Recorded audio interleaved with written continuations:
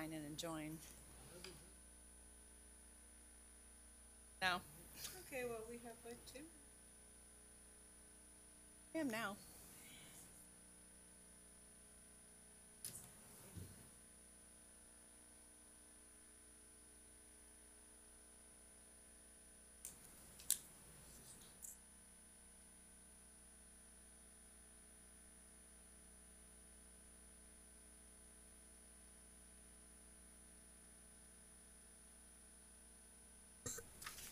Mine has,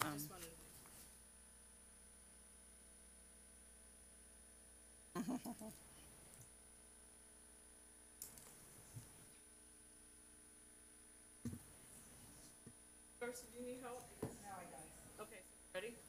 you have to wait one more minute. Oh, I didn't say that.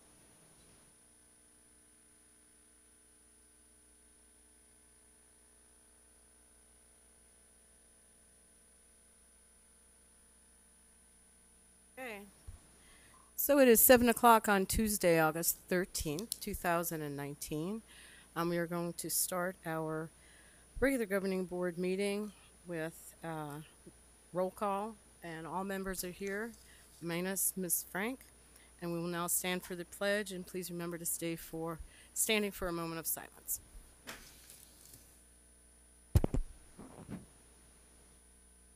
Pledge allegiance to the flag of the United States of America,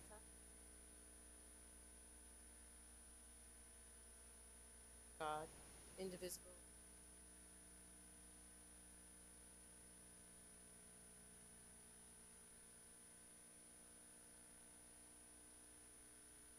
Thank you.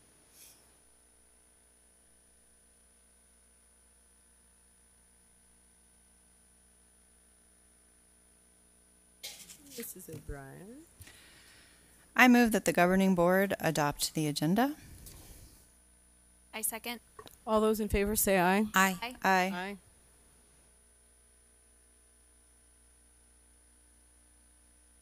Everyone get a chance to, did we all? I didn't. I was writing. Okay, so we can start with board reports. Ms. Tweedy, would you like to get us going on our first meeting of the school year? Sure. Well, welcome back, everyone. And I was just going to, I wanted to thank, I spoke with Senator Livingston about possibly looking at some different ways and talking to the Auditor General about how class size is calculated on the Auditor General's report, because it really doesn't reflect the number of students sitting in classrooms. So I think it's difficult to make district comparisons. And he brought these concerns to the Auditor General. And I did receive a call from the director there that does the school spending report, and we were able to talk about this problem, and I really felt encouraged. She's reaching out to the Arizona Department of Education to see what data is accessible, and we discussed different ways that I thought maybe you could do the calculation, and she said that they were going to try to calculate it differently this year, but if not this year, for sure next year. So I think that's really promising, and I'm hoping that the class sizes will be reported more accurately on that report in the future. So I just wanted to thank Senator Livingston and the Auditor General's office for listening to those concerns. I know a lot of teachers would like to see that fixed. And I just wanted to say welcome back to everyone, and hopefully everyone's having a good school year. Thanks. Thank you. Mrs. Reed? Welcome back. I hope that the second week of school is going well. Darcy, that was wonderful that you were able to do that. Thank you for advocating for the district that way, and for the teachers. I know that's been a big concern that everybody's heard, so thank you for doing that. Hopefully everybody enjoyed convocation. Every teacher, staff member that I talked to had wonderful things to say. So thank you so much, Dr. Galligan, and to your team for putting that on, and for all the district office staff that were there cleaning up afterwards. You guys knocked it out of the park. It was really wonderful. All of the teachers felt like they really, going into their workshops with PLCs felt like that was a good foundation day where they could then launch from. So I think it was great. Hopefully it energized all of our staff to get back to work, and special shout out to Jenna for being an awesome MC with the games, and it was really great, everything about it. And thank you to CCV and all of our sponsors for helping us put that on. The last couple of weeks I've done a lot of volunteering just in my mom hat capacity, being on campus at Sonoran Foothills, trying to help get everything going. And if you haven't ever, I don't know that parents totally understand the amount of work that goes into getting our schools ready to go for their kids on the first day. But I was just putting packets together, and I was putting packets together for hours and hours and hours, and copying and answering questions. And then a new parent would come in, and then the whole office staff would have to stop and answer questions and do school tours. And the amount of hats that our front office staff wears and our administrators wear before school starts is amazing. So thank you to all of you for staying late and coming in early to do all of that. You know, I was trying to do some logistics things for the first day with our front office team, and the school secretary messaged me back at 8 o'clock and said, well, I just got home. And you know, that's what they do. So thank you for going above and beyond for your students and for your teachers at your school, and to the facilities teams, just making sure that everything looks beautiful and is ready for our kids. They worked so hard too. Dr. Finch he was able to brag about our district at the North Gateway VPC meeting, and that was really cool because we had a lot of people in attendance that didn't have kids in school any longer. So it was an opportunity for them to learn about how amazing the district is in the area in which they choose to live. So I'm hoping that gives them some other things to brag about. And let's see, I had an opportunity to have lunch with a member of Governor Ducey's staff a few weeks ago, and she was asking questions about our safety and security at our schools, and wanting to know what Deer Valley was doing, because that's a big concern for Governor Ducey for this next session. And when she heard about some of the things Deer Valley was doing, her eyes got huge. So it's nice to know that we are on the forefront of, trying to keep our students as safe as possible while they're in our care. And I think that sometimes we just walk past some of the different security features that we have, or some of the different things that are in place because they're just normal to us. But there's other schools and other districts around the state that don't have that. So I'm thankful for the decisions that previous boards have made to make our schools as safe as possible for our students while they're there. And then I just had one quick question for Dr. Finch. When it comes to grading, there's been some discussion amongst some of the different parent groups about the standard-based grading versus traditional grading, and just kind of when we're going to start doing the education about how that's changing. And I know that some of our schools are already doing standard-based grading, and so I think there's just a little bit of confusion out there for parents, and I don't want to confuse them anymore since we're rolling this out next year, but hopefully we can start to answer some questions and make sure that they're understanding all of the right information and how their students will be graded. Thank you. Thank you. Mrs. O'Brien. I'd like to welcome everybody back, all of our students and staff, and ditto on the convocation. It was incredible, and thank you for all the hard work that went into putting that on, as well as I'm really appreciative that everybody, all those that came in attendance. I had an opportunity to go to our graphic communications department over the summer and get a tour by Mr. James, and so I want to give them a shout out because they are copying, it seems like hundreds of thousands of pages all summer long and working overtime to get that stuff done. Mr. James has a great a goal to have get work from other districts and other businesses so that we're able to pay for the work we need to be done within our district, which is awesome. So kudos to that department for all the work that they've done over the summer. And I was able to join Mrs. Reed in that meeting with the governor's staff, and so we'll have some probably requests for Mr. Miglerino regarding costs for some of the things we've done over the years to improve our safety. She was talking about some research they'd done in another state, and I said, "Oh, you don't have to go to another state. We have that right here in our district." She says, "Well, but they're like partnering with other districts to share what they're doing." And I said, "Yeah, we've been doing that for a while." So she's very interested in finding out what more we're doing and have been doing. So I think that'll be a good opportunity to showcase Deer Valley a little bit more. So I hope everybody has a really great school year. All right, I guess I'm not going to be able to, do my normal one. So I'm going to welcome everyone back and say thank you for our staff for attending that wonderful family reunion, or your first family reunion. I've been to about 12 schools after that and spoken to maybe 70, 80, 90-ish people. And the recurring common comment was, "That was so cool. I haven't seen my friends from in blank amount of years, and I got to see them." Or, "I've never seen their face. We got emails for years, and I've never seen his face or her face.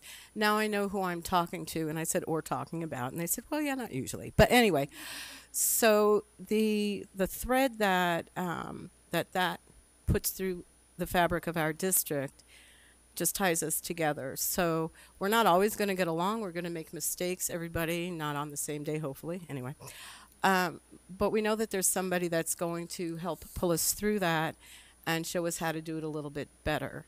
So we have a safety net, and that's called each other.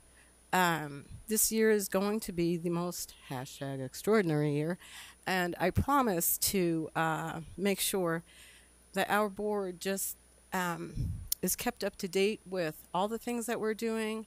And requested another time, I am going to request that we have a Deer Valley Academy again for us, for our parents, for our employees. Jim, what was the real name? It's not Deer Valley Academy. Deer Valley University Academy. Okay, so we're secondary on that. Deer Valley University, because we have so many things that are coming down the pike now that need to be explained, what subtle differences are and what the big differences are, because people have explained it incorrectly in the past. So I really feel that our community needs that. Coming up soon, not saying tomorrow, but definitely before this year is over, the actual 2019 year is over. Because I know 2020 is the year of vision, but I want to make sure that we already have that in our pockets before we start that 2020. So anyway, welcome back. And I think Dr. Finch might have something to say. A couple things. Okay. Yes, also thanks to the team for the rally was exceptional, I think, as well. It was nice to get the family together. I think the last time we did it was 16 years ago. So good job there from, obviously, Dr. Galligan was the one cracking the whip, making sure we're getting stuff done. So kudos to her and her team. There was about a dozen folks that were involved with the main planning. So good job. And as mentioned before, CCV, they let us use their facility for free. Woo. And so that was a plus. And we did get survey feedback from our staff. We had great feedback. So that'll help us design the next one.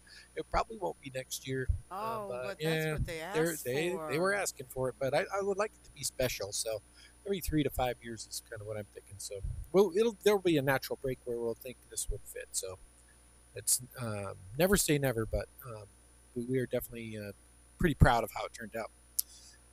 Let me just give a couple other notices for you. One is Wednesday. I think I'm up at Anthem at Conversations with Kurt. If you happen to be in the neighborhood, come check it out.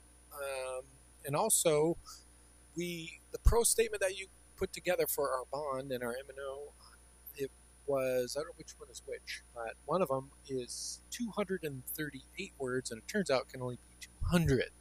So we have to revise it, do a little trimming, and run it back through. So we'll have it at the next board meeting, and then we'll run it down to catch the proper date. So good job, but it was just 38 words too long. We've already trimmed it, and it's ready to go, and still has the same message. But we'll work with, we'll send it out probably in a Friday update again to give you a chance to work on it if you want to change it. But we'll have to bring it back. Sorry, but Like fun. that sounds like fun.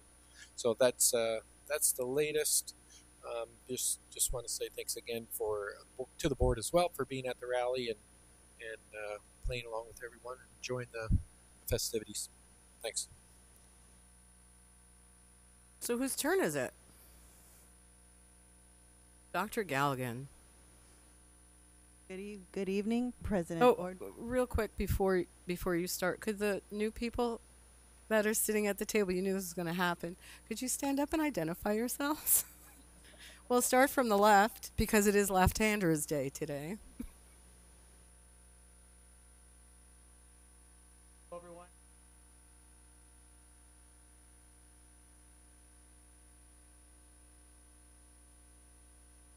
Just wanted to know for those that are watching from the live stream whose head that is. Go ahead, Heather.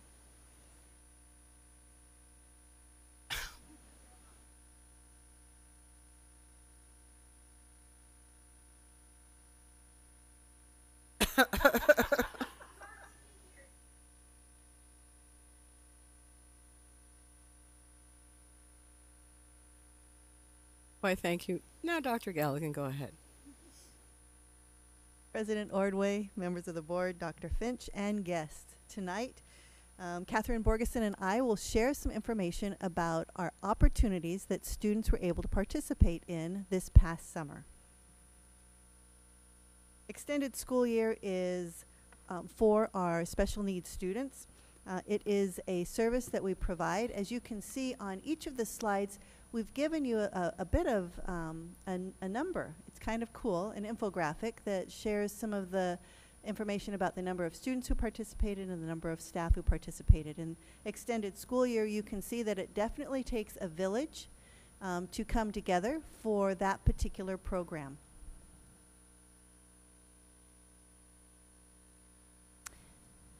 President Ordway, members of the board, Dr. Finch, and guests, course extension programs offer high school students an opportunity to continue working toward proficiency in the standards if they are not passing a course by the end of the spring semester. Students who took advantage of the program were issued an incomplete for the course. The students continued working on the course material with the teacher in an in-person format to reach proficiency on the standards and earn a passing grade. Deer Valley Unified School District, or Deer Valley High School, had 64 students who participated with 5 teachers and staff involved. 61 passing grades were earned by the students. Mountain Ridge High School had 61 students who participated with 4 teachers and staff involved. 53 passing grades were earned by the students. And Sandra Day O'Connor High School had 47 students who participated with 7 teachers and staff involved. 44 passing grades were earned by those students. Geometry Honors was offered at Barry Goldwater High School for students who had completed Algebra 1-2 honors successfully and wanted to get ahead in math. 33 students took advantage of this opportunity and 33 students passed Geometry 1-2 honors. One teacher worked with the students during the 5-week, 124-hour session. In an effort to provide flexibility in our student learning environment, the Pathways program offered free high school courses to our students and families. Deer Valley Pathways allowed our students the opportunity to accelerate their learning and recover credits in a face-to-face, smaller classroom environment. This past summer, a wide variety of courses were offered in the afternoons and evenings at Barry Goldwater and Boulder Creek High Schools. The total number of courses available to students between the 2 Pathways sites was 21. 19 teachers taught the courses with 2 social studies teachers teaching both blocks. 287 students enrolled, with 94 of these students attending both Block A and Block B. This is very cool. 96% earned passing grades in their courses. A celebration from last spring also is that 58 seniors earned or recovered credit with DVUSD Pathways to successfully graduate this past May. We sincerely appreciate our school board's decision to provide this added flexibility in learning opportunities for Deer Valley students to either recover credit or get ahead in credits. Just a little more information. Although this data you see right here encompasses both the 2 sessions last spring and our summer Pathways courses, you can see that the 2 homeschool campuses, Barry Goldwater and Boulder Creek, provide the greatest enrollment in the in Pathways, with Deer Valley High School being the next one. We anticipate that this program will continue to grow this next year. And then as well, you can see that our seniors, at least for the 3 sessions that we have had so far, are the largest group of students who attend Pathways courses, which makes sense because they're the closest to graduation. But you can see that we had students from all 4 grade levels who participated in Pathways courses. The Deer Valley Online Learning Program offered over 125 high school courses to high school students this summer. Students took the courses to, again, get ahead, recover credits for courses they had failed, or repeated courses to improve the grade they had earned on their transcript. The summer online program is one of our most robust programs that supports many students in both get ahead and credit recovery courses. In addition, our 7th and 8th grade students who had earned a failing grade in 1 or more of their core courses this past year were invited to attend our blended middle school summer school, or they would have been retained. The program is a hybrid model in which students complete online coursework as well as meet with a teacher each week for face-to-face support. Students who successfully met the proficiency expectation were reassigned to the next grade level, so either 8th grade or 9th grade. We had 68 students take advantage of this opportunity, and 62 of them were able to reassign to the next grade, either 8th or 9th grade. Bel Air offered a summer learning program for 2nd through 6th grade students. 52 were involved, with 11 teachers and 1 staff member serving the children. The students were provided free breakfast and lunch during the 15-day program, and we wanted just to share a couple of photos. Students were able to explore several engaging learning sessions, including literacy and art integration, and of course, the ever-popular coding. The STEAM Gifted Rocks Summer Camp gave 1st through 9th grade students the opportunity to focus on science, technology, engineering, arts, and math during 2 weeks in June. 78 students took part in the camp. Most of the students were from Deer Valley Unified School District, but some came from other districts, charter schools, and homeschool. 6 of our gifted specialists and Renaissance teachers facilitated the camps. 5 regional sites conveniently located throughout the district provided school-age children in grades K through 8 with educational, athletic, and social activities in a safe, positive environment this summer. Field trips, guest speakers, and arts and crafts were just a few of the elements that make these camps so much fun. 1,422 students were enrolled in the camps, and 133 teachers and staff worked to provide a great summer experience for the students.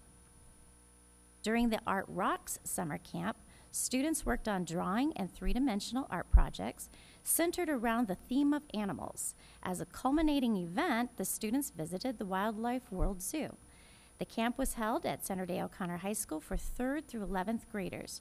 35 students were enrolled in the camp, and that was led by 2 teachers. During the Art Rocks pre-AP summer camp, pre-AP drawing summer camp, students prepared for AP studio art by working to improve their skill in drawing in different medias with an emphasis on life drawing, working from observation, rendering interiors, and other skills required for a successful advanced placement studio art portfolio. One of our high school art teachers taught the camp at Sandra Day O'Connor High School. 17 incoming 7th through 12th grade students participated in the camp. During the Theater Rocks Summer Camp, students prepared for and presented a stage production. 30 2nd through 6th grade students took part in presenting The Jungle Book, and 50 7th through 12th grade students were involved in presenting Shrek the Musical Junior. The Music Rocks Camp offered several different opportunities for students to expand their instrumental or choral skills and culminated in a summer evening concert performance for family and friends. This camp took place at Deer Valley Middle School with 102 students participating and with 7 teachers involved. 5th through 9th graders participated in 1 to 3 weeks of the Summer Rocks Camp. 5 Deer Valley Unified School District teachers led 174 students through sessions focused on STEM explorations, robotics, medical science, Jurassic animals and adaptations, forensic science, and space exploration. The American History Summer Camp allowed 5th through 9th graders the chance to focus on expanding their knowledge of the history of the United States of America. The camp was held at Sandra Day O'Connor High School and led by one of our district teachers. 9 students participated in this summer learning opportunity. We are grateful for our food services department who served free breakfast and lunch meals to children and adults at 7 sites throughout the district this summer. All meals included a nutritious entree, fruit, vegetables, and ice-cold milk. Children's meals were provided at no charge, and adult meals were $1.50 for breakfast and $3 for lunch. An amazing 25,466 child meals and 852 adult meals were served this summer by 12 food services workers. We are very proud of the teachers and staff members who help make opportunities like this available for all children in Deer Valley. Thank you.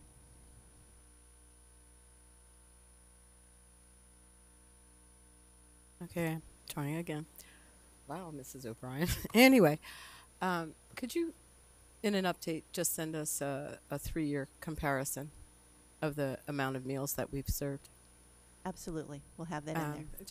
It's just a point of information because we can use that when we talk to different Absolutely. entities on what we're doing. Thank you. Thank you very much, and thank you, Mrs. Borgensen.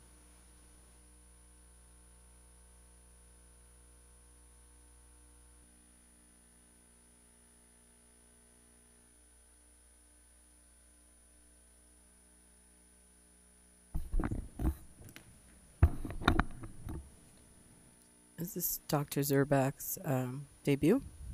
You bet. I'm ready. All right, go ahead. Please take it away. Good evening, President Ordway, members of the board, Dr. Finch, and the community. It is the pleasure of the ALS department to be here tonight to present to you a state of the district report with respect to social emotional learning in our district. Mr. Warner and I are here tonight to provide a brief recap of what we accomplished last year in 2018-19, and also to give you a preview of what will come in 2019 and 20. For your convenience, there is a single document that has been provided to you which captures our strategies and our tactics that we have used both last year and that we intend to use this year. That is the document, as we will reference that at points throughout the presentation. You can see on that single document that there were 4 primary strategies that we used and deployed in the 2018 and 19 school year. Starting with the first one, it was to increase suicide prevention awareness. Our second strategy was to secure additional human capital. Our third strategy was to investigate how technology could support us. And our fourth strategy was identification, prevention, and intervention. With respect to 2018-19, we are not going to cover all of these points because we have covered many of these with you in the past.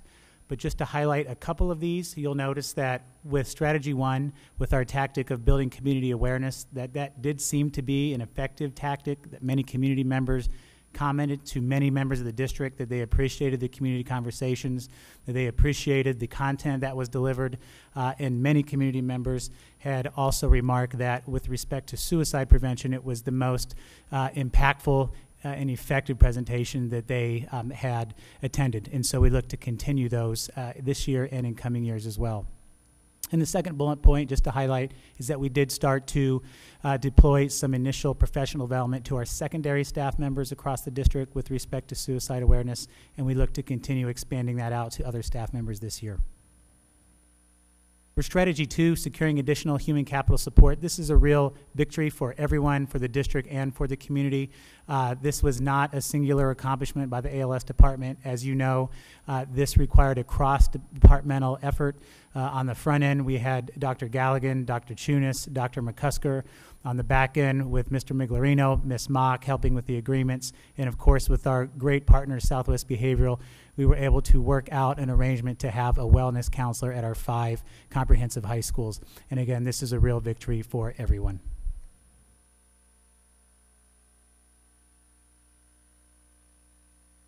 So strategy 3 was investigating how technology can help us. And so we took a look at a couple of the alerting systems that are out there, Anonymous Alerts and Social Sentinel. Anonymous Alerts is an app that can be downloaded to any sort of smartphone or tablet that allows for two-way anonymous communication between administration and a student reporting any kind of event. Social Sentinel is a social media scrubbing device that will scrub everything except for maybe Snapchat and give us reports based on and around our school, what's going on. What's the trouble for us with both of those systems is they're expensive, but we were able to, we're in the final stages with Anonymous Alerts, and we'll be able to probably deploy that very soon in our district. It's have that program available to our students and our staff. We took a look at threat detection. 2 of the groups that we looked at, or 2 of the companies and programs that we looked at were Gaggle and Bark. Gaggle was very impressive. Gaggle ran a 5-week demonstration for us and turned up numerous issues where kids were talking about self-harm or making threats or doing things that are inappropriate for school. Gaggle scrubs our Google Drive and our Google emails that we have with our students. Bark is less of an alerting software, less robust, exactly is the way to put it. We didn't really consider Bark. Again, the trouble for us with Gaggle, it's an expensive program. It's about $100,000 to deploy it for half of our district. And so, as you are no doubt aware, that's a big chunk of change for us to carve off. So we're just trying to look for strategic or creative ways to fund that one, because we really do like what the Gaggle group has brought us. Just one second. So the alerting systems that you're talking about are for the students to report something. Yes, and you can report. There's all manner of kinds of reports that students can make. Everything from low-level harassment to a school threat. Right. And so the issue, what we like about it especially, is that it allows for communication between the administrator and the student. So you can actually have a follow-up conversation with someone who's reported something anonymously. Let's say someone's reporting bullying on a bus. The administrator could follow up with the person who had reported it anonymously still to see if that bullying is still occurring after they've taken steps to try to address it. And that would be quick enough where if somebody thought that they saw someone or heard someone that they thought was going to hurt themselves, that would be a quick enough vehicle It's for an them to immediate use? it's an immediate alert. It's an alert both to me and Julie Frank in our office, but also to the administrators who've been selected on the campuses. So there's all kinds of eyes on what's going on with the alerts. Okay, and then the next part, the threat detection, goes through something and takes away something. So could you explain that a little bit more? Well, that scrubs our stuff? it's an algorithm where they search for keywords and key phrases and pictures and things like that. So and then they search through it and give us levels of severity, levels of threat or levels of severity. So everything from low-level things that they're identifying, which often end up being like school assignments. And so it just so happened that the algorithm caught that, to the other more significant stuff that deals with self-harm or threats of that nature. And where are we doing this? Like What's being searched? Yeah, what's being looked Our at? Google complex. So it would be the Google Drives and any of the Google email that the kids are using as part of our school-based platform. Okay, so it would be done at whatever's done at school is what we're looking Yeah, to. but it can capture stuff that happens outside of school if they're using the school's Google Drive, Right. the school's cloud. But so, it would yeah. be a DVUSD something. Exactly, yes. Okay. I'm sorry, Mrs. O'Brien, did you? Yes, please, Ms. Reed. Sorry, just a comment. If we have parents or teachers that are out that are watching, Bark does have a personal app also that you can put on your child's cell phone. I have it on all of my kids' phones, and so it's great. It's a great app to have. So it's wonderful. So I just wanted to mention that. And then one more question. So we haven't We haven't decided on this because we're figuring out costs and efficiencies for it. For Dr. anonymous alert, we're moving forward with. Oh, we are. We're able Okay. to So it's the threat detection that we're threat waiting detection, to. that really, that's a large amount of money for us to be able to find, so we have to be creative. So we're looking at all sorts of grants and funding that are all over the place, Yes, yeah, possibly to absolutely. be That's really sort of job one for us this year, to try to figure out a way to make that happen. Can I just follow up on the price? Did you say for Gaggle it was $100,000 for half of our district? About roughly. So, but it makes little sense for us to scrub the drives of second and third graders, for instance. So, what Gaggle's made an offer to us of based on like 16,000 students instead of our total population. So that ends up being about $100,000, give or take, for the cost. And that's for a year? That's for a year, yes. Wow. Are they employing our former students that have graduated? Well, Mr. Swain from Gaggle's in the audience tonight. If you Probably a former Deer Valley student. Just wondering. Okay, so It's a do we good have product, any more yep. for that? Ms. Tweedy, okay. Well, that's an awesome report, and someday we'll have money. Yeah.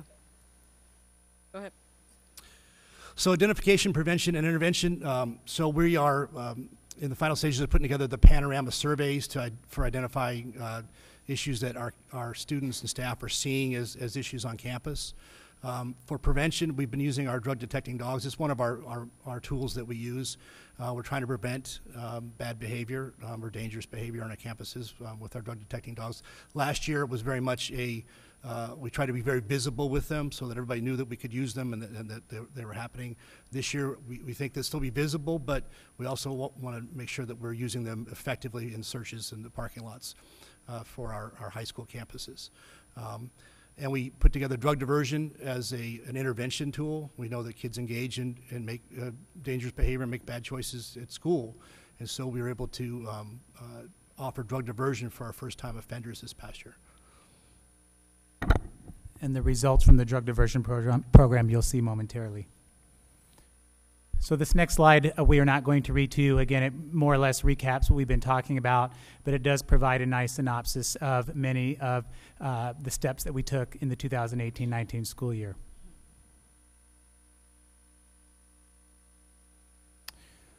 Okay, so with drug diversion, Mr. Warner will now give you some of the statistics from last year in terms of how we did. Well, you can see it. You can see the 3-year trend for us in number of hearings for drug infractions. So we had 100 in 16-17, 145 in 17-18, and 22 in 18-19. If you look at the approximate number of hours of lost instruction, typically a first-time drug offender in 16-17 and 17-18 would receive a rest of the semester suspension from school, out of school. And so our estimation is that there was about 6,000 hours of instruction lost in 16-17, about 8,700 hours of instruction lost in 17-18, and 1,300 only in 2018-19. So our drug diversion, the way drug diversion works is that students typically, before they received a 10-day suspension, recommendation for a long-term suspension. So now what they receive is a 10-day suspension. 5 of those days are held in abeyance, provided that the student attends one of our 2 drug diversion programs that we offer. They have to attend with a parent or guardian, and then those programs give us proof of completion, which the student then takes back to school, and the 5 days are then they don't have to serve their 5 days. If they don't make it to drug diversion, then they have to come back to school and serve their other 5 days. I have just a question where it says the approximate hours of lost instruction. Is that for on their home campuses, or these are kids that do not take advantage of Vista Peak? That's a home campus estimation. All right. I'm just looking at that thinking they're going. I have a question. Mrs. O'Brien. All right. If I could ask a question on that previous slide. On the number of hearings for drug infractions, in year 18-19, do we not have, if you go to the intervention program, there's no hearing, is that correct? That's correct. Okay.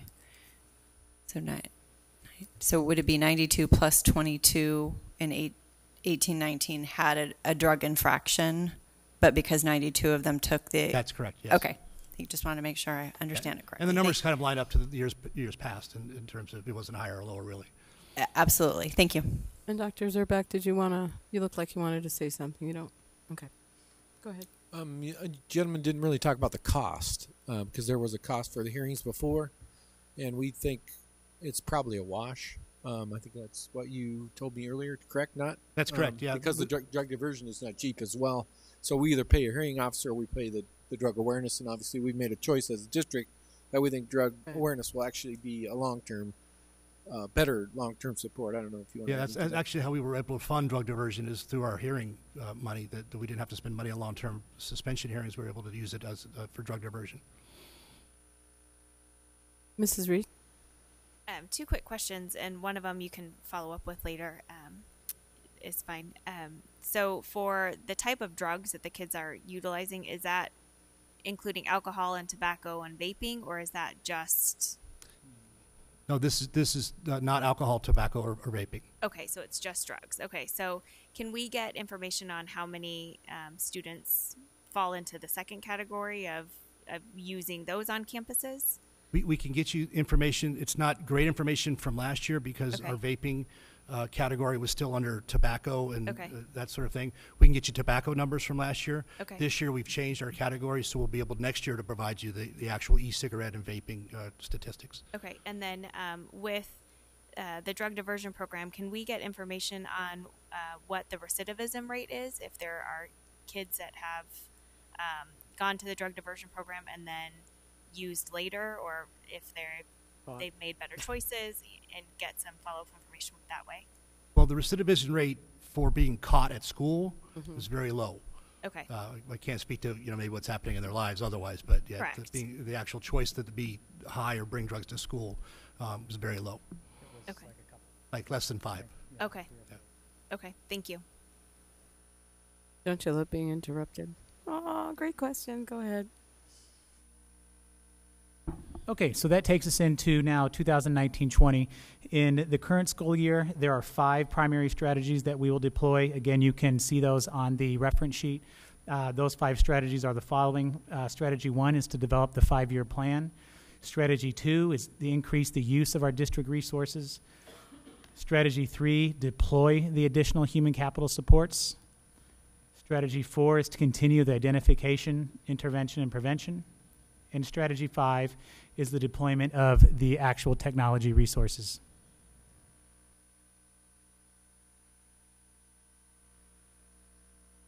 Okay, so specifically on strategy 1, with respect to the development of the 5-year plan, we learned from our brothers and sisters in the Mid-States Consortium that many of them were using the Castle Institute to inform them of their practices with respect to social emotional learning.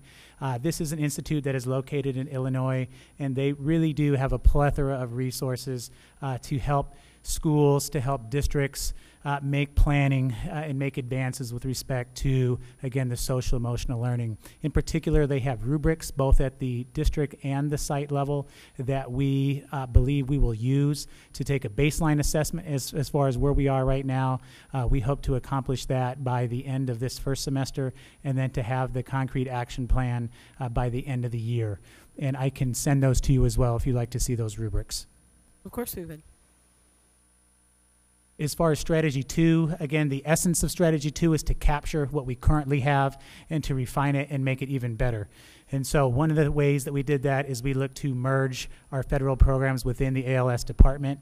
As you are aware, various departments in our district, some have different functions with respect to SEL, and so this was one of the things we wanted to do, is reduce any silo effects that may be happening.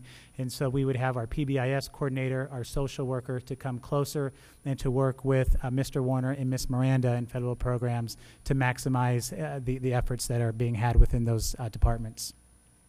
We also look to increase our collaboration with student support services and curriculum and instruction and assessment. Again, each of those 2, they do have functions with respect to this, and so we look to make sure that we're meeting frequently and that the communication is open as far as what's happening.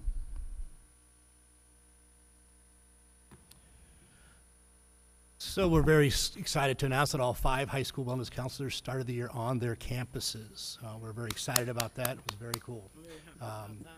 And we are still continuing to work with ASU and AmeriCorps to try to place interns on campuses so they can be another trusted adult who's being part of a campus life. And we have hired our PBIS coordinator. Our PBIS coordinator was promoted to an assistant principal last year, and so we've been able to recruit and hire a new one this year, and she starts on Monday. And we're very excited to bring her aboard to be part of this SEL PBIS process. Question. Instead of saving it for the end, because then I forget. No, I don't forget, but it makes more sense. Will the interns from ASU and AmeriCorps be working with the social workers, the wellness? They could, although we're looking to maybe deploy them at campuses that don't have a wellness counselor. Oh, so not at the high schools, not necessarily at the high school, but no, wherever else the need would be? Yes, exactly. Okay. That's very exciting. Thank you.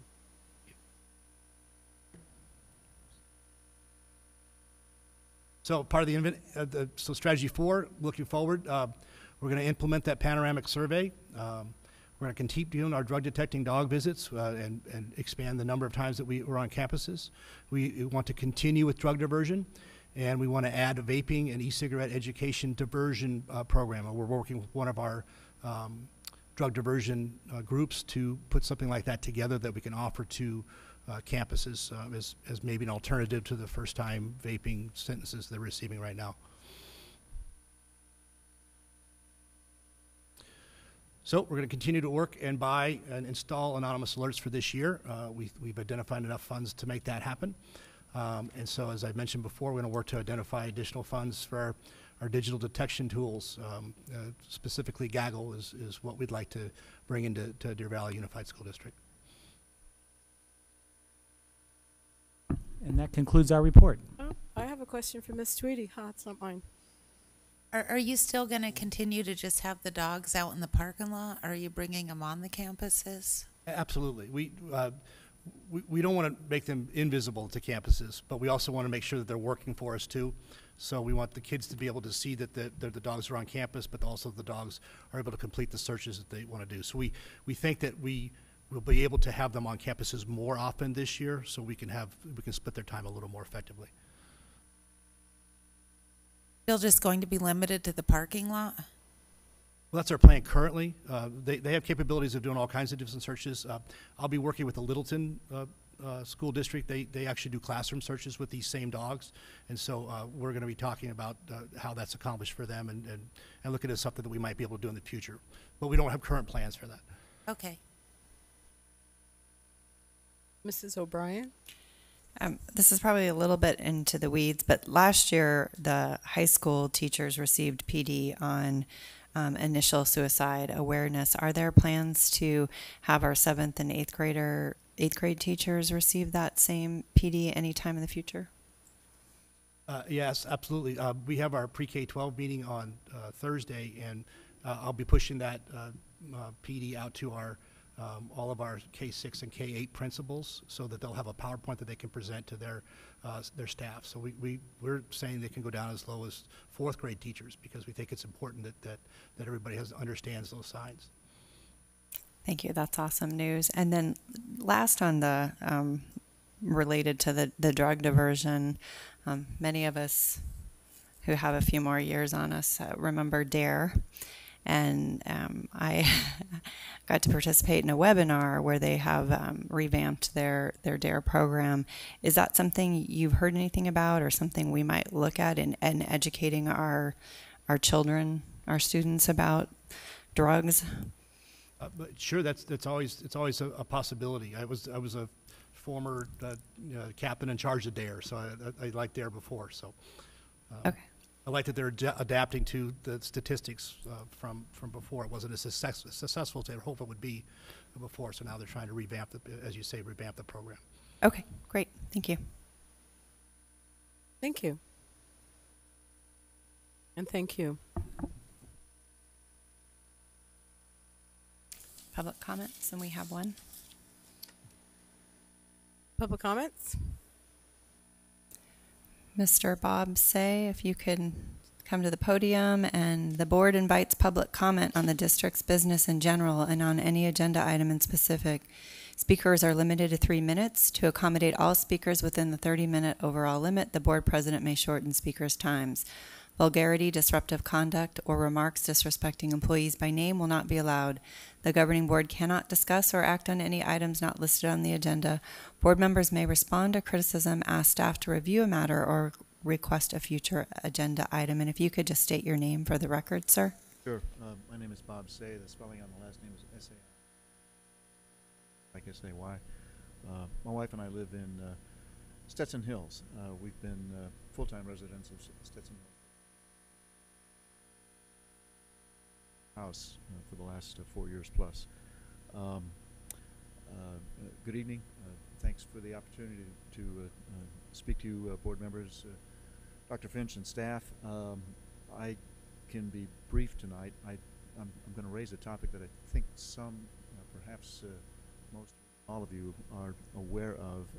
Living in Stetson Hills, last Friday, my wife and I and our 900 best friends, our Stetson Hills community, were informed by email about a proposed development that would, if approved, be constructed directly in front of Sandra Day O'Connor High School. This development would include, on the north portion of the parcel, some 325 apartment units, 1 bedroom, 2 bedroom, and 3 bedroom. There would be parking provided for some 600 cars. That's only half of the development. The other half of the development, this would be the frontage along Happy Valley Road, would include retail development. That's unspecified as yet, but perhaps you've seen the signs that already are in place on this particular parcel. The parcel is at 35th and Happy Valley. It's owned, I understand, by the Peterson Group. The Peterson Group, long active in development in the Phoenix area and probably other places as well. It's a name that's familiar to me, and I'm a relative newcomer to this area. But it is big plans, big thinking. It is just at the proposal stage now. There will be an informational meeting, as you probably know, on August 20th, and that meeting is scheduled for Sandra Day O'Connor High School, and at that time, residents in the area, not just Stetson Hills. This really includes a number of communities that region of Sandra Day. But these people have received notice of this development, are invited to this informational on August 20th. On August 20th, at the high school, it'll be just a 1-hour informational. Turnout is just judging from some of the traffic that I've seen in the online community next door for our area, which is a rather large one. There is awareness of this. Is, I think, a desire to learn more about it, so I would expect attendance to be, fairly good on the 20th at Sandra Day O'Connor High School.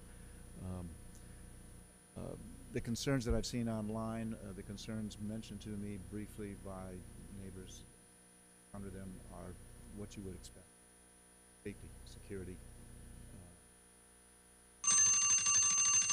traffic, the density that's proposed for this development, the way it all would impact on Sandra Day O'Connor High School, but also in that immediate neighborhood and then beyond that neighborhood. I can't tell you the number of times that traffic on Happy Valley Road came up in online comments about this particular development, pretty much in the context of it's the last thing we need, more traffic on Happy Valley Road, which problems handling traffic at different times of the day. But with the number of vehicles, the speed of the vehicles, and accidents which have happened, more frequency than perhaps. So that is a concern that I'm speaking on behalf of myself, of course, but again, it's, I suppose, just making aware that there is concern that I see. I'm just here on my own. Sure. And we appreciate that, but you're kind of like way over your time, so if you have just one more sentence you want to say. This is not the only development that might affect Sandra Day O'Connor. Is Sandra Day O'Connor's attendance area all that community to the northeast of the school, behind the school, and northeast of the school? The community sometimes has a name of East, that's in Hills. It's the community, 35th Street, as you go north on 35th from Happy Valley. It takes a jog to the east. Again, I don't know the name of that community. Reardon Ranch is one of the developments in there. The other segment of the community that has a name is Arizona something. But they have two infill developments that they are now dealing with, and those infill developments will put some 80 new homes in that rather small area. And I don't know, again, if that area has Sandra Day O'Connor as its attendance. That's not on your radar screen. Yeah, we have a lot of those developed throughout the district, but you are correct in that you need to invite your friends to the O'Connor High School to voice their concerns, because that's actually how the process works. So you're correct. So thanks for coming. Right. Appreciate it. One other question, even if I am over time, does the school district typically take a position on matters like Oh, this? we do not. Nope. We just rent out our facility because we want our facilities to be the center of the community. On the proposal, the whole process. No, of we work don't. with this. We don't. No, we don't. We're not allowed to give our thumbs up or down. Well, sorry for going over time. Well, Thanks for coming. Appreciate it.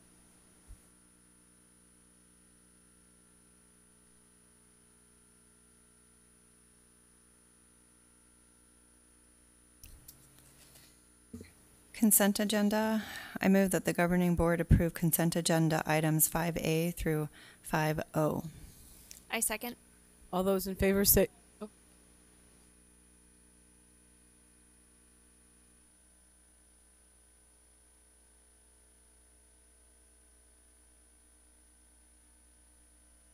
It's just going on 5A instead of doing the whole thing. Well, it Yeah. says 5A through 5O on Right, there. it'll go through it. Yeah. Yeah. All those in favor say aye. Aye. Aye. Any opposed? Motion passes.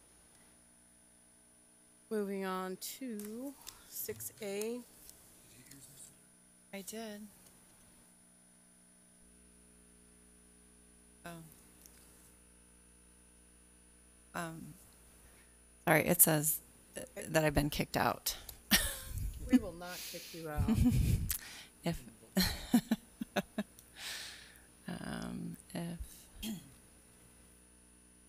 okay, well, I guess.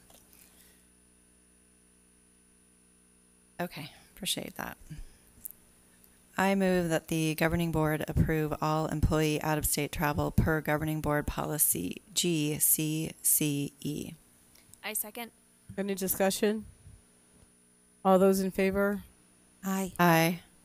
No, there's no. It's 4-0. So we're good on that. Let's go to 6B. I move that the governing board approve the superintendent's 2019-20 performance pay goals. I second. Any discussion? Looks like Mrs. Tweedy has discussion. I just had a question that was brought to my attention now that we're on the fiscal responsibility portion where it's I don't have it up right in front of me, but the part where we compare ourselves. For you. Oh, okay. Okay, on the district spending report, I didn't realize, I wasn't thinking about it, but then it was brought to my attention that this has already occurred, right? This spending? It's not spending we'll do this year. Like, it's a year behind, or am I wrong? That was brought to my attention. When it's reported, I don't correct, Mr. M or Ms. President Ordway, members of the board, Dr. Fitch, yes. So that is going to be after the fact, if you will. The report from the Auditor General does not come out until typically the end of February for the previous fiscal year that ended June 30th. So I guess, does it make sense to have a goal on something that's already actually happened? We just don't have the report? Remember, we had this discussion about some of my goals will be don't follow a school calendar. Some will follow traditional calendar. Some will follow a reporting calendar. So, yeah, we arm wrestled over this already. But the point was, the theory was that I would be here longer than 1 year, and that every year that it would keep occurring, I would be responsible in perpetuity. So I didn't mean it. that but is a theory, but I mean whether or not we were. No, I didn't mean. it'll be reported. What Yeah. I guess I was saying is you weren't actually. I don't. Well, that. I know what you're saying. I but- didn't want to say you're not doing anything. Yep, right, right. I I know when we I had don't know our- what you're thinking, but I know what you're saying. When we Yes. What I'm had- trying to say, and it's Yeah. not coming out eloquent. No, I hear was you. You won't be actually doing anything on this goal this year. You're just waiting for a report to come out. Correct, and hopefully the goal will be continued the next year, and so I'll be working on it this year for next year. It's some parts of actually throughout all of my superintendent goals. They come in at different times. So you are correct. But he is always working, on that aspect of it, right? No, I didn't. No, I know what you're saying, but I'm gonna take a year off. I think, and we're just gonna not spend any money. I know what you're trying to say though, because of because we did wrestle over Because these. it's literally already been done. Correct. Well, the work's been done, but the You're working Reporting. towards next year's. Correct. Okay. Correct. but the information is always slow to come. So It's usually he's- 1 year behind or 8 months behind. Yeah. So as we approve your goals, we make sure that they're aligned to whatever those goals are. So we're not waiting or going, well, yeah, you did good, but we don't really have the information. So that was our whole, when we decided on that, that was what the collective board decided that made sense because we're actually using authentic information. I guess it just didn't. I wasn't thinking about No, that that's all all the right. spending had Yep, already yep, occurred. yep, That yep. that he won't be. Yep. But you'll keep this goal next year. Correct. So you're still going to be on the hook for any spending you're Correct. doing this year. Correct. Okay, that's what I'm Yep. trying to say. Okay. Yeah, the theory was that I was going to stick around longer than 1 calendar year. Okay. That was the theory. But that is a theory. Any Yes, Tuesday Mrs. night, Reed? I could be fired. So just to clarify, for if we have other community members or parents that are or teachers that are watching, when we were going through the superintendent's goals and doing his evaluation, there was information that we were missing in order to determine whether or not Dr. Finch had met parts of his goals, specifically one of the things, the A and B ratings for the schools, because we don't get those until the fall, but we have to have his evaluation done in June. So when we were trying to write new goals to make sure they were SMART goals, we were trying to make sure we captured all of the information throughout the whole year, not just a fiscal year, not just a reporting year, but looking at things more holistically. So he might achieve some of his goals in October, and he might achieve some of his goals in February, and they just continue to roll. So if he achieves his goal in October, the next day he starts working on the goal for the following year. So he's always So he's always working. He's Is that what always you're saying? yeah. So what Miss Tweedy was trying to get at, he's always doing something, but and he's always working towards those goals. And some of these goals don't necessarily change year to year. We're trying to make sure that they're all tied to the strategic plan, because the strategic plan leads the district. Our governing board goals are now tied to the strategic plan. Everything's tied to the strategic plan. So we're all moving forward the same way as a district. Yep. Awesome. Right? Yep. And they're SMART goals, so which is why we have to have the information that slowly lags from different Right. places. It allows us to have a SMART goal. Right. It allows us to truly determine whether we've met the goals as opposed to it being opinion based or subjective. It's objective instead of subjective. Yep. Good question. Anyway, Excellent. So we ready to vote? All those in favor? Aye. Aye. Aye. I don't see anyone that has opposed it, so there are no opposition. And now go to 6C. I move that the governing board approve professional travel for superintendent to attend the AASA National Conference on Education in San Diego, California, February 13th through 15th, 2020. And that would be the American Association of School Administrators. Very good. I second. All those in favor? Aye. Aye.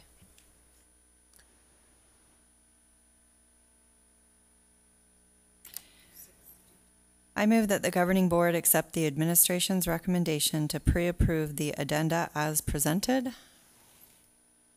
I second. Any discussion? All those in favor say aye. Aye. Aye. Well, we have a 6E, and I think we're probably going to have some discussion. So let's get it. I move that the governing board approve the guaranteed maximum price number 1 in the amount of $16,565,021 for the construction of new elementary school number 31 to Chase Building Team using the construction manager at risk methodology. I second. And Ms. Miglerino, if you would like to give us something that does not include Jim Font, we are happy to hear from you. No promises about the gym fund, but President Ordway, members of the board, Dr. Finch, I intend to be somewhat brief because I know that much of this is a little bit refresher, at least the first portion of this. We are excited about this opportunity. This has been a long road to get to this point, but we are embarking on pending your decision tonight, the start of constructing another elementary school in our district. To provide a little bit of background, the USAA property, which was a full section of land, was originally designed to be a USAA complex, a regional complex for them, and they made a decision that they weren't going to expand it any more than it has grown to at its current state, so they're in the process of developing the balance of the project. We got involved with them during that rezoning application with the city of Phoenix and ended up with an option for a school site inside the development. It's approximately 1,200 single-family homes and another 800 multifamily units and some mixed use as well. As part of that, there will be some commercial development along the Happy Valley corridor as well. This is kind of what the overlay looks like. What you see in terms of the first development is phase 1. The colored shaded areas are the additional phases beyond phase 1. They are already working on those phases as we speak. I would say that the home sales have been pretty robust to this point. I think they've exceeded their expectations. This is our demographer's report to kind of let you know that the area that you see right above the I-17 insignia for the freeway is close to the proximity of the USAA location. All of that red shading there is on that heat map is showing where there is high growth of students in this particular area. And you can see that we're projecting about 1,125 additional students in the next 5 years in that region that we refer to as east of I-17, north of Happy Valley, and south of Carefree Highway.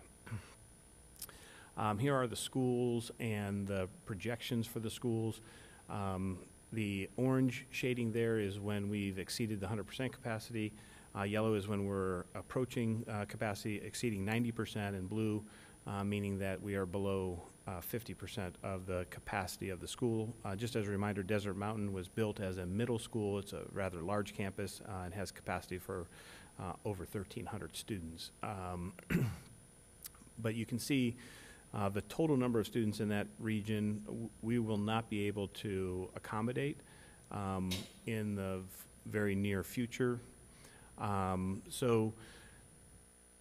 This is obviously the Reader's Digest version, but we did approve a land exchange in January of 2019 to trade some land that we own at 43rd Avenue, near 43rd Avenue in Alameda.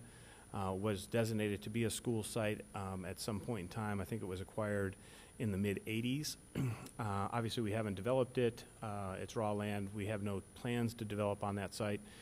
So we proposed trading them that land for land in the Union Park development, and a land exchange agreement was crafted. It had some commitments in it that at the 100th home closing we had to be in design. At the 200 home closing we'd have to start construction.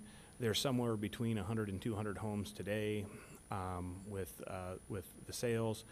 And the land exchange is moving through the process. We do expect to be able to close on that land exchange towards the end of this month, the month of August.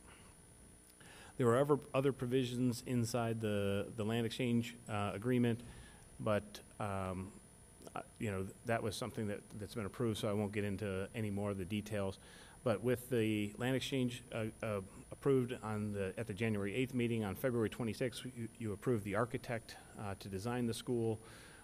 We approved the pre-construction services contract with Chase on May 28th. We submitted the plans to the City of Phoenix for the permitting process at the end of June. As I mentioned, the land exchange is tentatively scheduled to close at the end of August, where we would then own the site. And tonight we're considering GMP number 1, and I'm going to speak about that in just a moment. But that's being considered this evening. Construction planned to begin early September, and the timeline that we have is we can complete the school by June of 2020 to open for August of 2020 for the 2020-21 school year. Just a quick site overlay of the campus. This parcel has some unique characteristics to it, so we are having to create a 2-story classroom design, but it is just over 83,500 square feet, and it has all of the amenities that we would have at a typical K-8 campus, capable of serving just over 900 students at SFB capacity standards. Just a couple renderings of what the project looks like from the architect. This is kind of just an overview. This would be the front entrance. Off to the left, to the right side of this picture is the administration building. To the left is the multi-purpose building. You're looking in the corridor here at the 2-story classroom building. Off to the right in the shade structure with the playground equipment would be the kindergarten play area. We have additional renderings, but just in the interest of time, I'll just be brief with that. We did allocate $17 million for this particular budget, 16.5 of that from the 2013 bond authorization, and these are the construction budgets, I should say, $500,000 in adjacent ways authorization, with the GMP that's being considered, along with a direct contract that we do for fire security in order to standardize those systems throughout the district. It is exactly $17 million. The reason for that is Chase building team decided to make a concession for some of their fees to be able to get this within the GMP budget. We did have to make some scope changes as well. The $500,000 worth of adjacent ways is actually over $656,000 in actual costs, but that will be absorbed into the GMP number. So unless the board would be interested in entertaining a future approval of adjacent ways, which we wouldn't be able to do until June of 2020. So that would be off into the future. Some of the major exclusions that we had to do to get this within the budget, the metal canopies that you saw in the center of the campus and over at the kindergarten drop-off area had to be eliminated, and we had to change the ornamental wrought iron perimeter fence to chain link. What I think is worth noting here is we have been in discussions with USAA and their, which is the parent company, and US RELP is the development division, our real estate division of USAA. And they are interested in contributing financially to the project to be able to reinstate some of these exclusions. So we would bring back to the governing board an additional GMP. That's why we're naming this one GMP number 1. There would be at least a GMP number 2 pending an agreement that we can work out for them to be able to also financially contribute to the project to put back some of the exclusions that we had included or had to, were forced to put in to be able to fit it within the budget that we had allocated. And so that's really the long and short of it. There would be a groundbreaking ceremony that, that of course the board, still needs to be coordinated. That would be sometime, hopefully September might even be a little bit cooler, or maybe we'll schedule it early enough in the morning so that it won't be as hot. Don't burn your hand on the shovel? That would be awesome. Yeah. And so there's a lot of other events that need to take place as part of this, but this is the first step in the process towards actually starting all of the wheels in motion to be able to have this school constructed for the 2021 school year. Any questions? Mrs. Reed. Just a question that I've been asked a few times by some parents is I know that the architect picks out certain colors for the school, and then we allow the parent group, the community group, to put a committee together and pick out the school colors and the mascot and name the school. At what point do we order the colors of everything to see whether or not it can be more compatible with already branding the school and kind of be similar color? Does that make sense? Did I ask that question appropriately? Like Sonoran Foothills, which was the last school we opened, has a copper theatrical curtain across the stage, but the community group decided that our color should be cobalt blue, black, and gray. So, and then in order to replace some of those to make it branding wise to match, it's additional money that the school is having to pay. So is there a point that we pull the trigger on ordering all of those things in certain colors that we might be able to avoid and have more of a branding with the school colors that are chosen, or are those already set in stone? So President Ordway, Ms. Reed, I guess it depends on which colors you're referring to.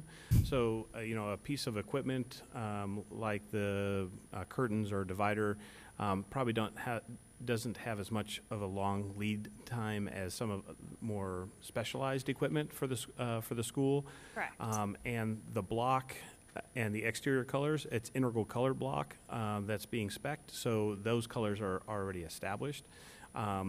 And that was also part of the process in the land exchange agreement to get USAA's comments on color renderings because it's going to be adjacent to their complex. So the exterior colors that you saw are already selected and approved by all the people that had to approve it, but certain equipment in that, we would need to know probably just because of the lead time on ordering things, probably just after the end of the calendar year, I would say early in January. Okay.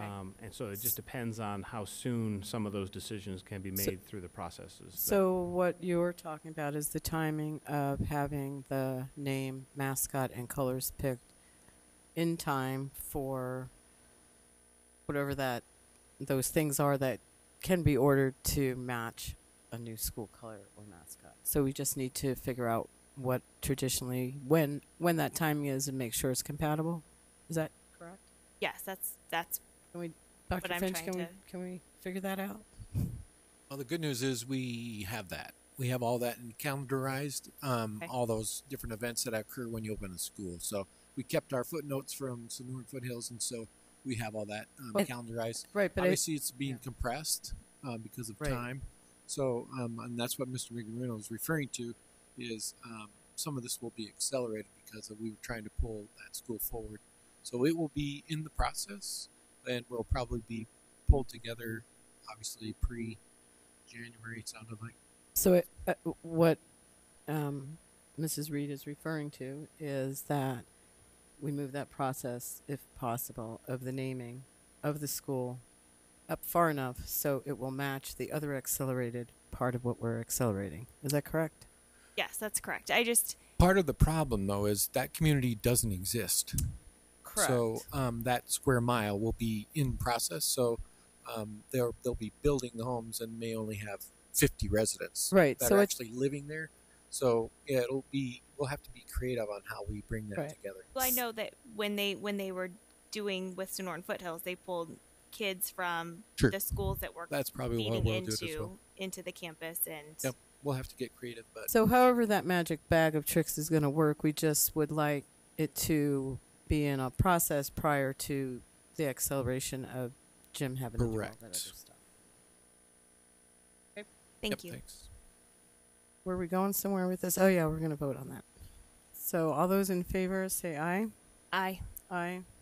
Aye.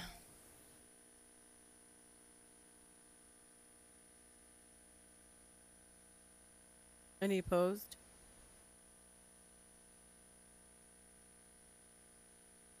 Did you already vote?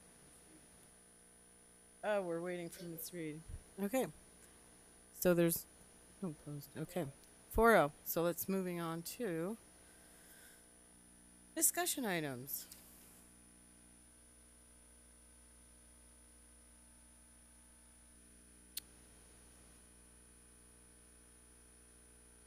We are going to discuss the draft that we all received in the Friday update, that we were all part of, giving our information. So the board goals, I don't know how we want to do this. Do we want to start one at a time? I Or was going to make Jenny. Jenny had to leave the state because she had a family emergency. Because the goals are written at 100%, I would just wonder if we could discuss this at the next meeting because Miss Frank will be back. She had. That's fine. Okay. Yeah. We not could. a Do you want to problem. discuss it now and then again, so we can make tweaks in between, or you want to wait till then? I'd rather do it one time. One time. One I was time is thinking that usually a good too. time. Okay. Sounds good.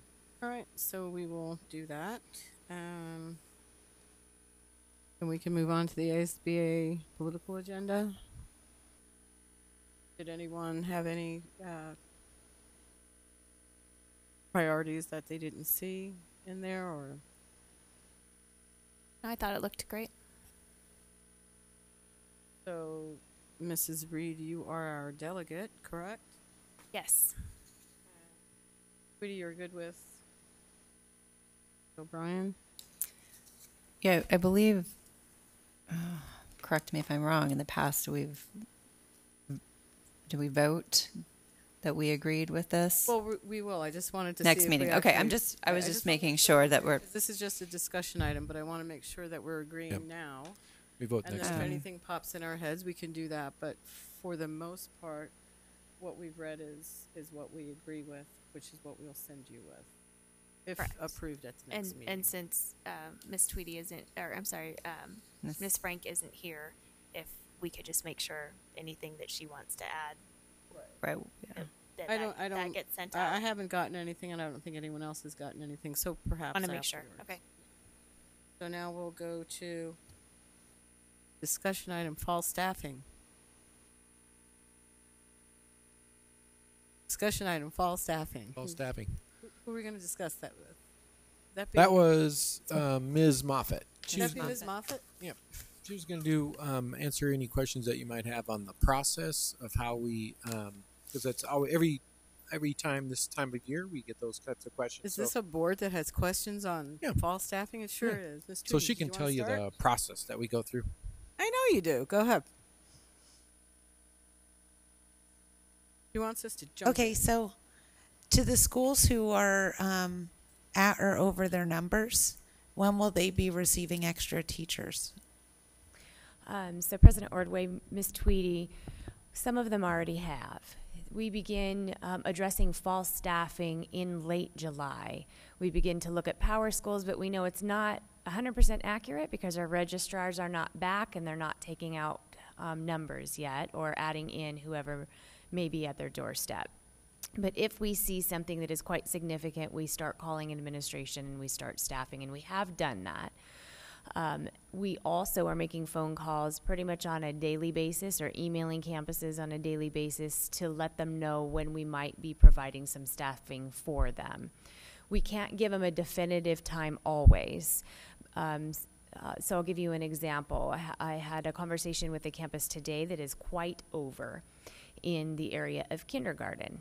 And we are not confident that we're going to have a kindergarten teacher to surplus in their direction, but we're waiting because there are some campuses that are close, and we don't want to pull that staffing too early. We're not yet at the 10th student day. So we're watching. So we're building 2 timelines for that campus. One timeline would be for surplus, and the other one would be if there is no surplus, how do we prepare to begin staffing that location, prepare a substitute and communication to the community. So how many schools are in that position right now with classes that are over? That are over. A lot. 11 sections right now are over. Most of those are 1 student over. We have a couple that are 2 students over. Those sections won't likely qualify for a teacher. Those sections will qualify for aid time. And we will watch them following that formula. There are some sections, though, that will likely qualify for a teacher, and that is within the 11. We only have 6 sections that are under right now, and some of those are very close, so we may not have 6 people to surplus. We think we may solidly have 4 that we will be surplusing into the open areas, and then we will go from there. Does that mean you'll post the position and Yes. try to hire? If the position does qualify for a teacher, then we would be creating a new section, finding a location for that classroom to be, finding a substitute to hold the fort down until we were able to staff it. Yes. Okay, this is kind of staffing, but so we have schools that definitely have more students than fit in our buildings, and they're bulging, which means that we would have to staff for another section of whether it be kindergarten or whatever grade level. So what are our plans for those campuses that are overcrowded kid-wise but have teachers, and so what are we going to be doing with them? And the concerns that come up are they start having lunch at 10 o'clock, and then they end having lunch at 2 o'clock. So staffing, but kind of sort of close to it. President Ordway, I hear 2 things in your question. So the first one is, what do we do when there is no physical capacity for a new section? I think I heard that question. It doesn't happen very often, but it has happened. And so most of the time, the campus will opt for a full-time aide. And the aide will be there to help the grade level in whatever way the grade level finds to be most helpful to them. And they are there for the entire year because they don't have the physical capacity to open up an entirely new section. Again, that is very rare because we do try to use all physical spaces. We've had some campuses open up sections of the library into a classroom for a time being. Well, I know principals that have used their offices too. So. The other part of that is the complication of adding sections when you've already completed your master schedule. And Mirage would be an example of that. Their kindergarten came in so very high this year that they have already created a section before the school year began and added kindergarten, which filled up their special areas schedule, and we needed to add more FTE for them in order to accommodate. And they did have to rearrange their schedule and redesign when students were going to be going to their special areas, and sometimes that can cause the lunch schedule to be altered, but most of the time not, because when we build a lunch schedule, we design it for grade levels to come in. And if you add a kindergarten section, they usually can fit into the cafeteria at the same time. I'm just saying it's hard to have lunch at 10:30 because you just got there, and it's also difficult for the kids to have lunch at 2:30 because now they've been there all day and they didn't eat their breakfast. Just saying. But anyway, so you keep an eye on that. Yes, we assist in helping build schedules that are the best option. And sometimes when it gets a little bit too challenging, we provide more support and supervision of students at the lunchtime and at the playground time. Ms. Moffitt, would you be able to explain what triggers another section or what triggers another employee? So I think that you would be able to explain it the best way and use the correct verbiage for everybody to hear. I know parents are concerned because their class sizes are a little bit high, and they keep, I think there's some inaccurate information that floats out as far as how many kids over it needs to be and how long it needs to be held and we want to make sure that that everybody understands and all the same verbiage is being used. So, Ms. Reed, President Ordway, When we are in fall staffing time, I'm going to back into the summer again. We do have a little bit more flexibility in the summertime to look for those high areas again, where there are a lot of students, or when we're looking at a campus that has seen, both through our own experience and through our demographer is telling us that that campus is going to continue to see increased enrollment. Sonoran Foothills would be an example. When we know that there are many people at a rapid speed moving into the area, we will add a section very quickly. When we see that they are already over, that they have many students on an open enrollment wait list, we will go ahead and add a section. So we will not necessarily be so strict to the formula because we know that they are coming. But your question was the formula. So when it comes fall staffing time, and we are past the first student day, we look first for grade levels that are over, let's say 3 sections. We have 3 sections of 3rd grade. Each classroom would need to be 2 students over, with one of those classrooms being 3 students over.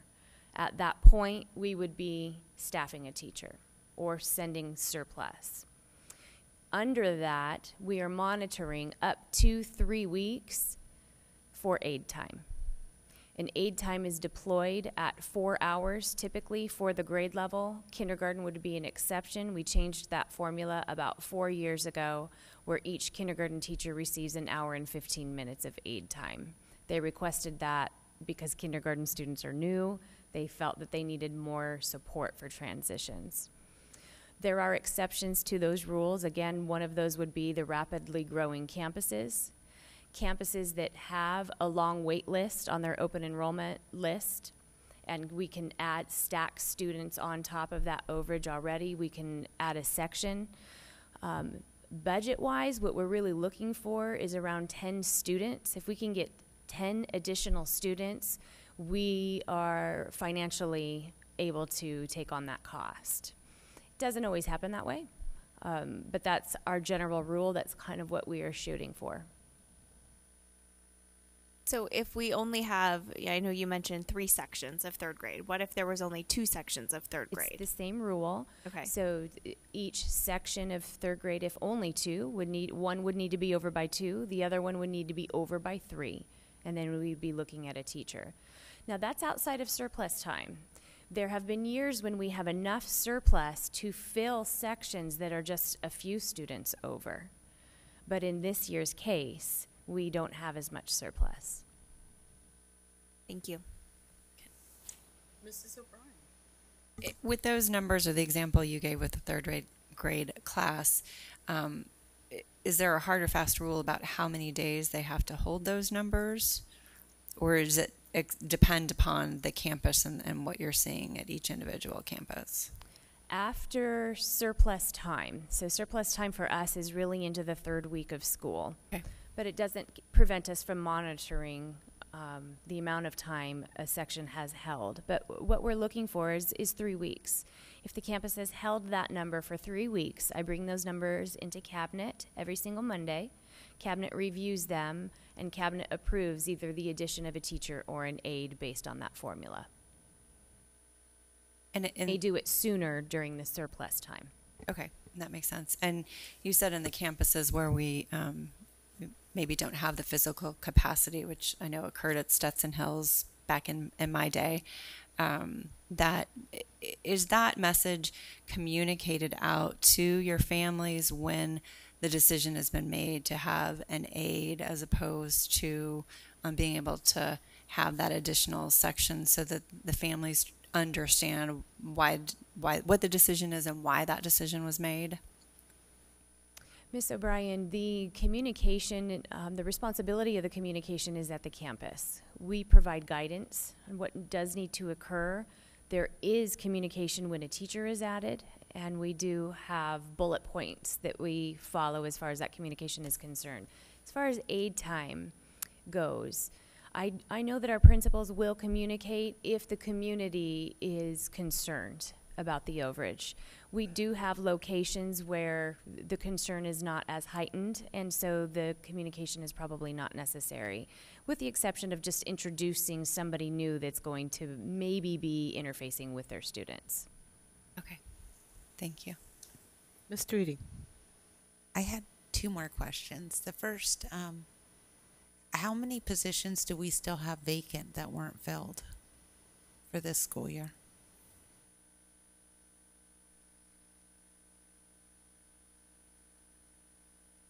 Ms. Tweedy, in our K-8 configurations, we have 4.5 special education vacancies. These are not actual vacancies, these are FTE, total FTE.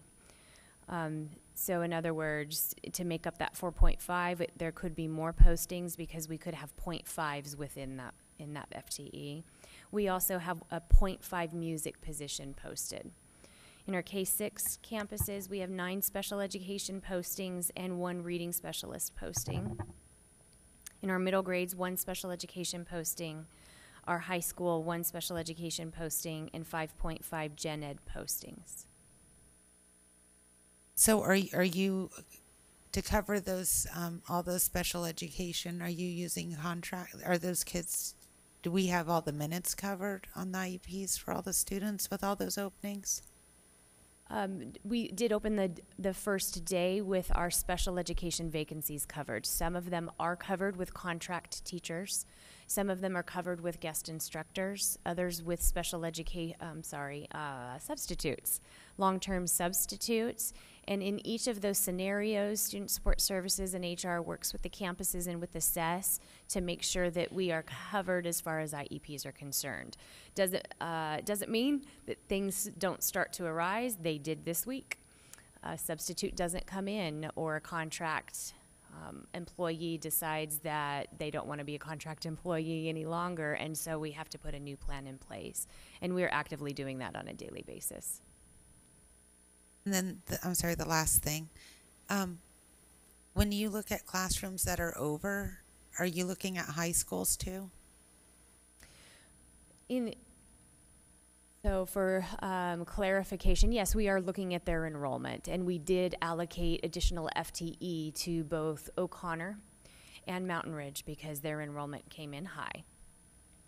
But I think your question is classrooms. Yes, I'm already hearing stories. I guess I have 35 students in my ELA class or my math class. I'm hearing individual stories. So are those situations being monitored? HR does not monitor classroom sizes at high school. We monitor the appropriate amount of FTE allocated so that their contacts are appropriate, because the certified manual says how many contacts a teacher is allowed to have in 7th through 12th grade. The certified manual also says that classrooms should be around a certain number. And when it's not, our administration and counseling teams should be working with the staff to try and balance those classrooms out. We do rely on our campuses to reach out to us when they're having difficulty balancing and they need some support or some staffing support to balance those out. Maria, I know, works on those things quite often too, because those concerns reach the reps and those reps reach out to Maria. So Maria and I discuss those areas as well. So that's another way it comes to HR. I don't want to hold everyone tonight, but maybe it would be a future discussion, because I hear a lot of instances from parents and teachers, and it's usually at the high school level. Okay. And it could be a scheduling issue where they have to overload because there's not an elective offered. But there's a lot of high school classes that have 35, 36, and it's very hard to teach. So I don't know what the answer is, and maybe it goes as a new discussion item, because... Well, maybe when we get the actual numbers in, and we could deal with the true numbers, then we can figure out what it is that we need to discuss, because you're hearing something, I'm hearing something else, everybody's hearing something. But once we get the actual numbers in, and some teachers like 45 kids in their rooms because it move, they move, others don't. So once we get the actual numbers, then we could see how that works. To reemphasize Ms. Moffat's point too is that it's built on contacts. So you might have 35 in the first hour and have 7 in your second hour. What is high school now? Are we at 180 or 170? What's the contact number? 170, Maria, do you know off the top of your head? 170? It's 170. 170. Okay. So I did want to go backwards, though, to the vacancies in the special ed. I wanted to make sure that the minutes in the IEPs, the accommodations and modifications in the 504s and the IEPs are being covered no matter whether we have whomever's in there. We're making sure that that's taking place, correct? Yes, we Okay. are. I just wanted to clarify that. Anything else? I think from the good side, we are better staffed than we were last year at this time. So that's the good news. I don't know if you want to talk a little bit about that, but same with in the classified world. That's a celebration as well. An additional celebration, Ernie let us know in transportation that they had all routes covered on the first day, plus 2 standby drivers. Yeah. I know. Jim, could you please sing "The Wheels of the Bus Go Round" since transportation is still yours? Mrs. Reed? Just to follow up on the discussion about class sizes, and to bring it back to one of the discussions that we had in the spring was about looking at putting a committee together to discuss class sizes and see where we could lower some of those, because I think some of them were a little bit more dependent, like in high school, looking at some of the ways that we could lower class sizes in certain areas. So I just want to bring that up, and hopefully we can get some more discussion on that and get that going. And then Ms. Moffat, there was one other issue that came up over the last couple of weeks with teachers starting the school year off in the classroom and not being approved by the board at the first board meeting. So if you wouldn't mind spending just a quick minute explaining that process and why that's an adopted policy within school HR, please. So it is very common across districts for us to start employees prior to board approval. And the reason that is because some districts have 1 board meeting a month. We have 2 board meetings a month, so around every 2, you all know that, around every 2 weeks we come together, and you have the opportunity to approve HR changes. And we don't want to hold our candidates off 2 weeks before they start to work, and that is pretty much why that practice is in place. Employment is only legally binding when you approve it. So they may sign a contract, they may sign a letter of intent, they may begin work, but their actual employment does not become legal until you do approve it. So legalities, that part matters, but because that is true, we can start them earlier and still be okay. Thank you. Sorry, one more. Why be sorry, Mrs. O'Brien? Go ahead. I just want to go back because we were talking about the high school class sizes. When you do the math on the 170 touches, if a typical high school teacher has 5 sections, that is about 34 students in a classroom. So to say that they have 35 in a high school classroom is not necessarily a lot of extra when we're talking about touches. And so as Dr. Finch was saying, you might have 40 in one and 30 in another, as long as we're hitting our 170 and not getting too out of line. You don't necessarily want to have 70 in one, but I do think that math is important to know that about 35 is correct. Thank you. Yeah, and I think to go on Ms. Reed's point too, other districts have, again, stealing some of their ideas, but another district had an idea of putting a committee together to talk about the ones that are typically problem cases for us. And maybe you've designed some kind of incentive program. I mean, the Futures report even talked about that. Maybe in our special education world, we can have more incentive to work at campus A, B, or C with some financial interests and maybe some more perks along that line, training or whatever. And there are other districts that do that. So that was, I like that idea, and that's something that we're going to engage with this year. I just want to correct you. We don't steal, we liberate, and we share. So. I would just like to say too, I mean, you know, and I think that's where the committee comes in. We're operating under the assumption 35 is reasonable. I know as a math teacher, and I know other math teachers, when you have 35 students low at math and you try to help them all at once, I would challenge the people that think that's reasonable to get out there and teach a math lesson to 35 middle schoolers or high schoolers and just see how reasonable you really think it is. Yeah, we do have, that's a good point. We do actually get the actual numbers, and then we had those last year, and we looked at the actual numbers that were over in the actual, the data. So once we have the real numbers, that'll make our discussion a little more fruitful. On that note, Mrs. O'Brien, I move to adjourn the meeting. I second. all those in favor? Aye. Aye. Thank you.